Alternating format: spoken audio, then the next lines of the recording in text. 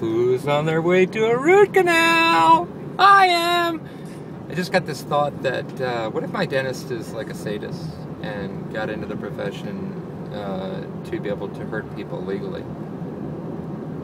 And that's not a really good thought. You know, many of you said, don't make vlogging videos. Your hands are not free. You're not watching the road. We can tell you, it's obvious I'm on a curvy road, and I want to say you'd be right.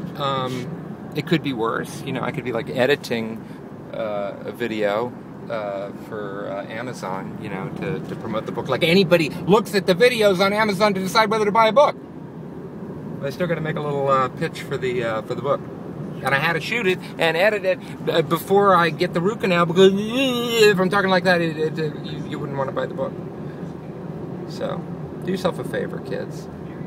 Watch the road. Leave the editing to the amateurs.